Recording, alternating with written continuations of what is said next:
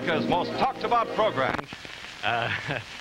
We have an especially wonderful guest with us. This is the famous Hollywood columnist whose name is familiar to everyone all over the world, the very wonderful, lovely Louella Parsons. Hello, Louella. Very sweet of you to come around and see our show.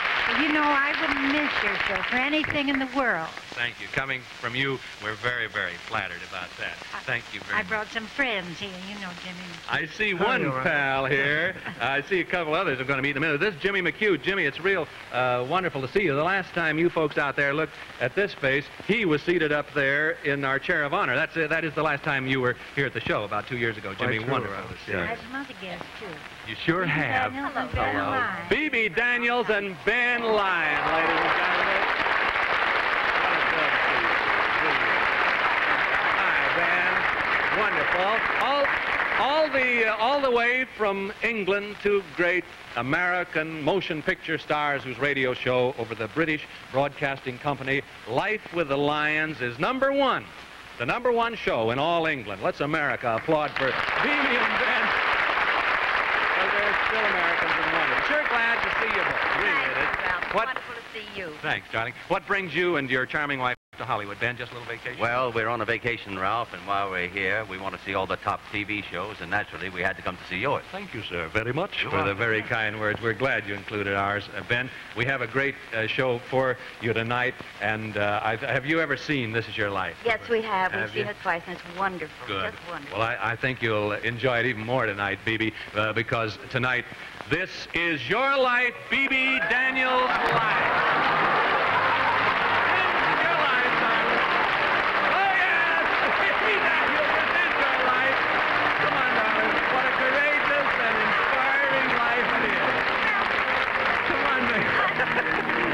The skeletons out of the cupboard. Yes. I've been away so long, they won't remember me. Are you kidding? They won't remember you.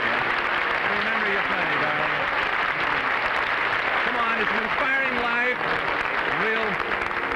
We'll learn all about it if you'll come on up on our stage here, our Hazel Bishop stage, in the chair of honor. And incidentally, Louella, where are you, darling? Louella Parsons, thank you so much for inviting Bebe and Ben to our show. We'll see you and Ben a little later on when you take your all-important places. Thank you so much. Come along here, my goodness, between the covers of this book. All right. Between the covers of this book, Bebe, we have many happy surprises for you. So come on up. Sit in our chair of honor. Here we go. Wish her well again. She's shaking a little.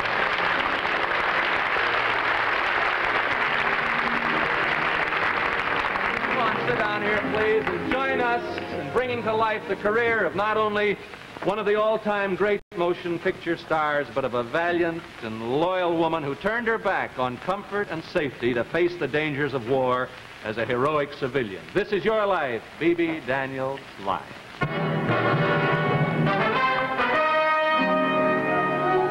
This is the London Blitz, the year 1944. Ben is away with the 8th Air Force. You, Bebe, are living in the Hyde Park section of London. When the war clouds first rolled over Europe in 1939, you and Ben took your children, Barbara and Richard, back to America to safety. That's right. Now, what made you, come on, sit over here, girl, because we're going to learn all about this wonderful person that you are. What made you and Ben return to England to face the dangers of the Blitz, Bebe? Well, the British people have been so wonderful to us, and, well, we couldn't very well run out on them when they were in trouble. Wonderful thing. It's this loyalty and this courage that has characterized your whole life, Bebe. I know of no one who did more than Miss Daniels to bring comfort and cheer in those frightful days. To us in Britain, Bebe was the best part of Lend-Lease. Well, now there's, you were the best part of Lend-Lease, that voice said. A voice out of your past, Bebe. I doubt that you would recognize it, do you? Back in 1944, he was a Paddington air raid warden in his spare time, and he was badly hurt right outside your Hyde Park home, Bebe. We've brought him here to Hollywood all the way from Middlesex, England. He's a very important sculptor now. Here he is, Edward Pinto.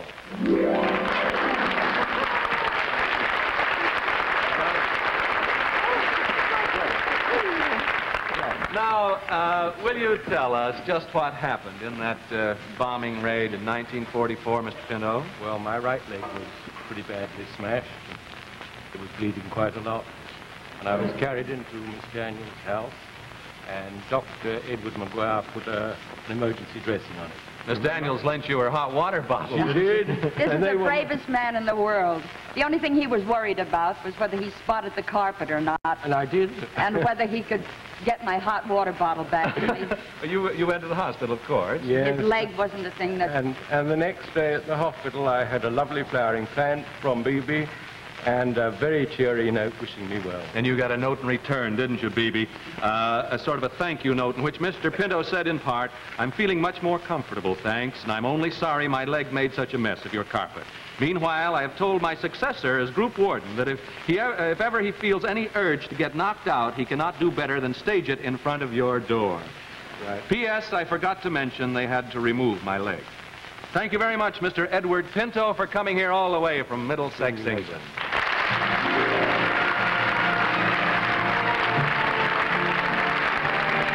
All right, Bebe Daniels, let's turn the clock backwards now through the years to 1901. January 14th, to be exact. Where were you on that day, Bebe?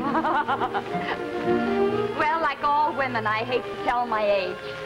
Well, but that's when I was born. Yes, and this was in Dallas, Texas. Dallas, Texas. You know, that's something I didn't know. Dallas, Texas, Bebe Daniels was born. Your mother and father had a traveling repertory company. That's right.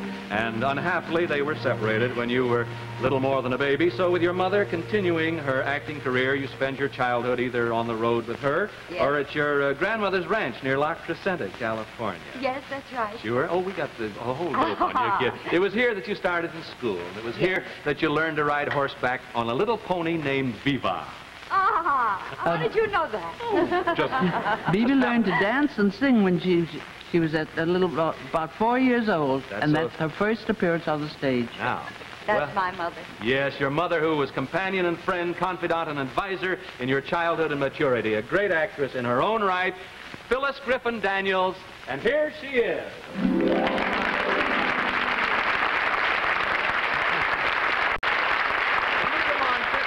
Lovely daughter here, sweetie. Miss Daniels, come on now.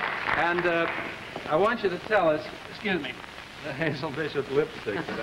This is what, we had that for you at the end of the program. There, it's falling off.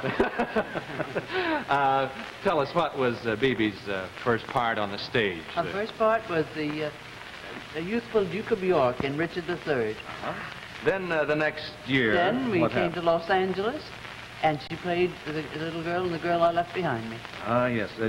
She's only 5 years old then, right? That's right. Yeah, that's the monitor. You can watch. I didn't see myself. Usually they don't see that toward about the end, you know. What is that?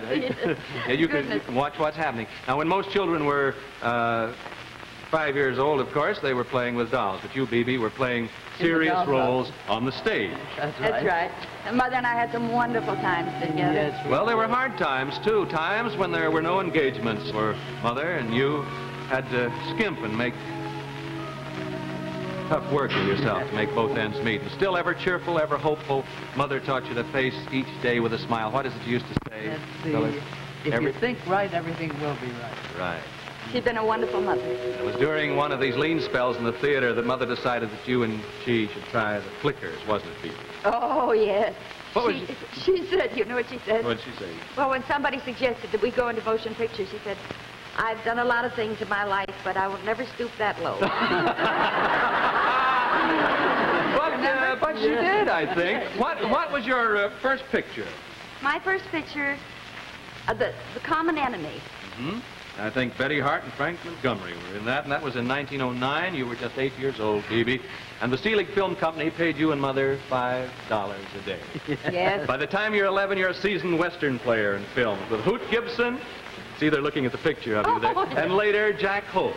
And before you're 13, you're trying to talk Hal Roach into hiring you as Harold Lloyd's leading lady. That's right. I'll never forget the day in my office. Bebe, not yet a teenager, acting like a veteran. and without batting an eye, asking for $35 a week. Well, who's that? That's Hal. It's the man who gave you your first real opportunity in pictures, a real pioneer in film comedy, and still a giant in Hollywood. Your dear friend, Bebe, Hal Roach, Sr. Here he is.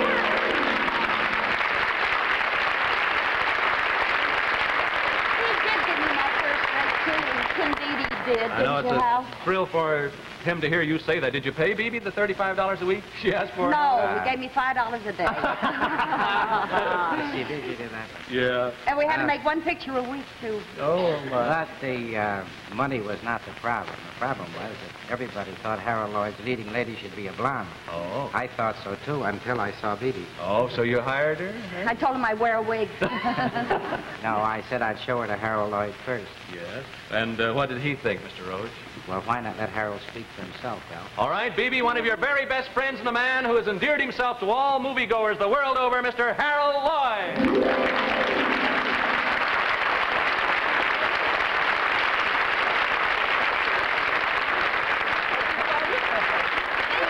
Speedy. We always call him Speedy. Speedy, I never heard that. Oh, yes. How did you feel about Bebe the first time you saw her, Harold? Oh, I liked her immediately. And I told Hal so, and that was that. Yes? So I got the job. And you were leading lady for 4 years, isn't that right, Yes, Harold? at least that, Ralph. Maybe a little longer. You know, in those old silent one-reel days, we used to make a picture a week. I guess Bebe and I have been in over 200 pictures together. Yeah, there you are, there, the two of you. And Hal, You all remember that? and Hal, as far as I remember, I don't believe that Bebe ever had a double. You know, and the stunts were pretty rough in those days. Don't be silly. If you couldn't do the stunt, you didn't get the part. You're about right. Look, Harold Lloyd was your first real date. He was my first date. You know, we used to do a lot of dancing together, Ralph, didn't we, Bebe? Yes, we certainly Look, did. wasn't there one night in particular, Harold, at the Sunset Inn? Well, all the dancing nights were particular. We had lots of fun. But, you know, I think it was during one of these contests that Bebe attracted the attention of Mr. Cecil B. DeMille. Oh, you remember that now? Yes, indeed. Yes. And Cecil B. DeMille was already one of filmdom's leading director-producers, wasn't he? Yes, he certainly was. He still is. And it wasn't long after that C.B. DeMille offered Bebe a contract to work for him. But one of Bebe's greatest virtues is loyalty. As I recall it, she thanked C.B., told him she appreciated the honor, but that she had a contract with Hal Roach and that she was very happy about it. Of course, the whole company loved Bebe, and we were mighty happy about the way she felt. I'll bet you were too, weren't you, Mr. Roach? Yes, indeed. And Mr. DeMille rewarded your loyalty to Hal Roach and Harold by saying, well, if and when you're not under contract, give me a ring at the studio. That's right, he did. Thank you, Harold Lloyd and Hal Roach.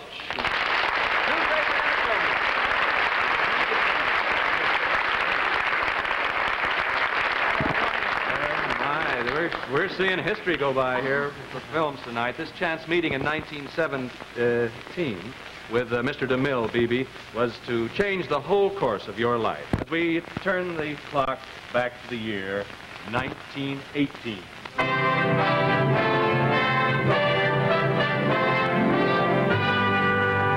In this year, Bebe, your contract with Hal Roach as Harold Lloyd's leading lady is soon to come up for renewal.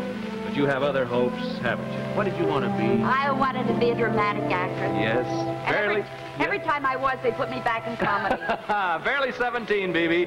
You face a major turning point in your life, and then you remember your brief interview with Cecil B. DeMille. Mr. DeMille wanted to be here in person with you tonight, but right now he's in Egypt, as you know, producing and directing another great epic motion picture, The Ten Commandments. However, before he left, he filmed a message to you. So here is the man who, for 40 years, has led the motion picture industry to ever greater achievements. Mr. Hollywood himself, Cecil B. DeMille. Here, dear. Where? Yes, I'm still an admirer, Bebe. And I'm sorry not to be there to take a personal part in this great tribute to you. I've watched your useful life.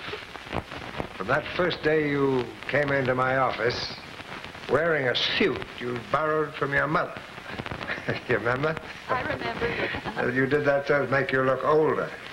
I was old. And you thought you'd gotten away with it, too. And I think maybe you did. Because if I remember rightly, that was the day I engaged you for Paramount Pictures. That's right, it was. Do you remember what I said to you, Bebe? Yes. Just as you were leaving my office? You said don't Next time, don't wear your mother's clothes. You worked hard to justify the faith that Jesse Lasky and I had in you. And before 6 months were up, you were a star. Not a comedian, not a comic star, but a dramatic star. Since then, your star has never faltered. It's risen steadily to greater heights. I'm very happy, Bebe, to have had some part in your brilliant career and your inspiring life. God bless you, my dear. Thank you. Thank you, Mr. Cecil B. DeMille. Good luck to you, sir, on the 10 Commandments. And we'll all be looking for Paramount's soon-to-be-released picture of Irving Berlin's White Christmas, starring Bing Crosby, Danny Kaye, Vera Ellen, and Rosemary Clooney.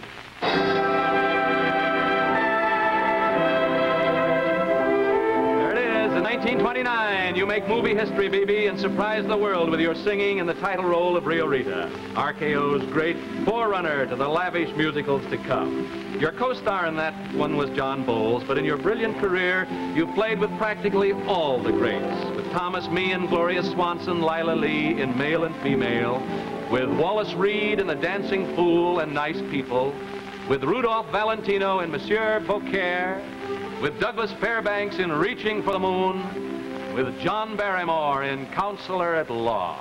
What a list of credits. And what... Many others, too. Your star, Bebe Daniels' Lyons, still rides high over the airways of England and high in our hearts here in America. If I may say so, Bebe's star rides pretty high in my heart, too. Well, the one man in your life, Bebe My Daniels. old man, Ben. Great star. Who'll ever forget Ben Lyon and Jean Harlow in Hell's Angels? A great guy who, when you got married on June 14th, 1930, made it possible for all the press agents to quip Daniels in the Lion Den. Your husband, Ben Lyon.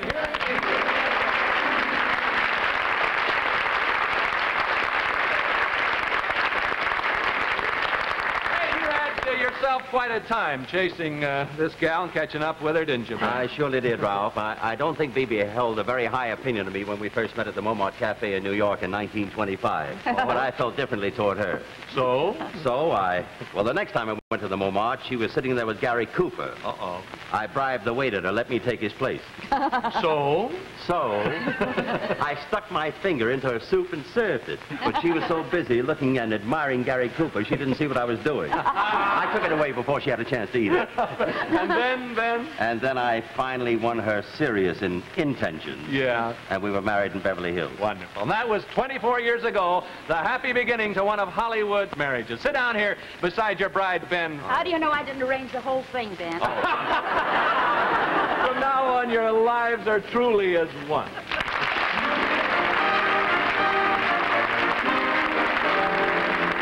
In 1936, you and Ben make your first appearance at Val Parnell's famed London Palladium, and the audiences immediately take you into their hearts. Your children were in London with you before the war, weren't they, Bebe? That's right. Yes? They were. Right. And then, of course, 1929. with England 39. 39 at war, and 39, the children are in school in America, while you and Ben stand shoulder to shoulder with your London friends facing fire and destruction from the skies. You were carrying on all this time on your mission of cheerfulness and mercy in the hospitals, in the streets, in your own home, and on the airwaves, tirelessly, endlessly.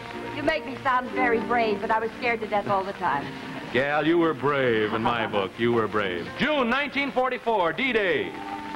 Just 15 days after the first waves of Allied troops set foot on the Normandy beachhead, you, Bebe, become the first civilian woman to join the invasion. You entertain the troops in the Sky Blazers' very first show.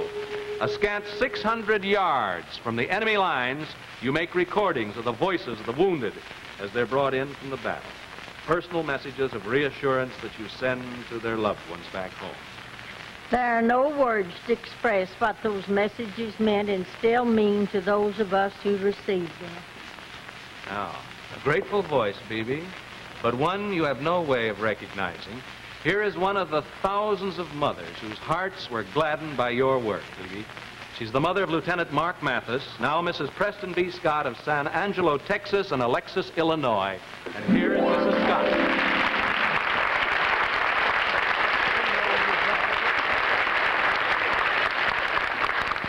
Mrs. Scott, will you tell us about the record you received, thanks to Bebe Daniels? Well, it was made by my older son, Mark, after his younger brother, Jack, was killed on a flying mission. And Mark told me that he was going to take over. This was on the record. Yes, that he this said, was on the record. It was a cheerful message, Yes, wasn't it? it was. Full of youthful hope. Yes, and that's the last time that I ever heard of Mark. Last time he spoke to you. This record. Oh, darling, Jack and Mark will never leave us. Right. They're as alive today, or more so than they ever were. Believe me. Well, Mark Mathis lost his life in the same plane that carried his brother. There isn't a mother in the world who will not understand what that recording you made, Bebe, means to Mrs. Scott. Thank you, Mrs. Preston B. Scott of San Angelo, Texas, and Alexis. Thank you, darling.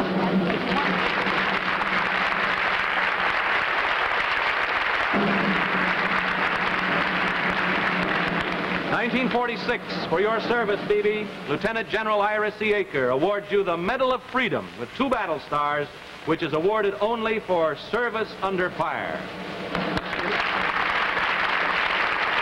In the same ceremony, you, Ben, received the Medal of the Legion of Merit. Well, that just about brings us to the present, Bebe, and to your current visit with your very best friend, Louella Parsons. And here's the lovely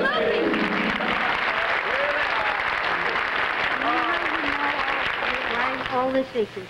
Oh, my heavens, now I know why you had my hair cut.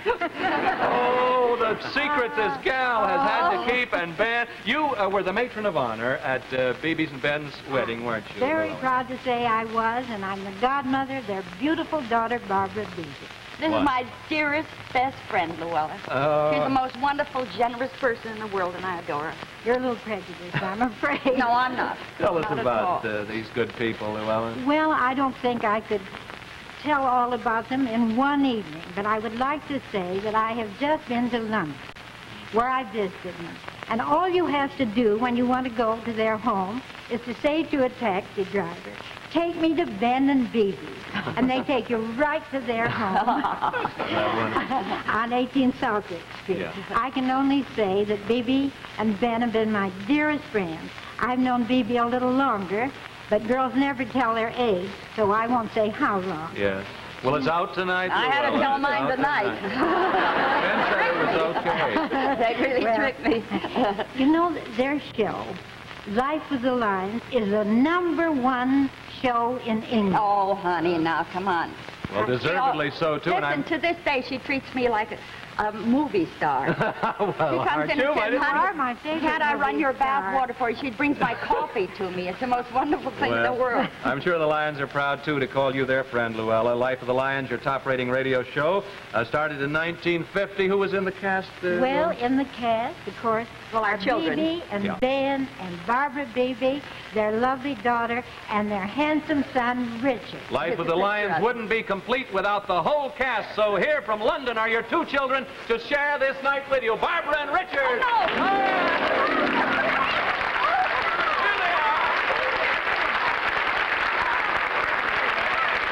Now the cast is complete, all right. This is your life, Bebe Daniels, Lion, a selfless, courageous life. Come on, kids, gather around. Sit over here, Bebe. Ben, get her down here. An example to all us in the past and the present and the years that lie ahead. Now, in a moment, we'll take a look into your future. Come on, just sit down here, Phyllis, darling mother. But right, well, look, Bebe, we've just got to run here, but Hazel Bishop will see that you receive a 16mm film of this program together with a 16mm Bell and Howell sound movie projector to play it on. Marshall Jewell commissioned David Miller, one of America's leading young artists, to paint your portraits. They will be hung in Val Parnell's famous London Palladium, the theater where you two made your first great success in England.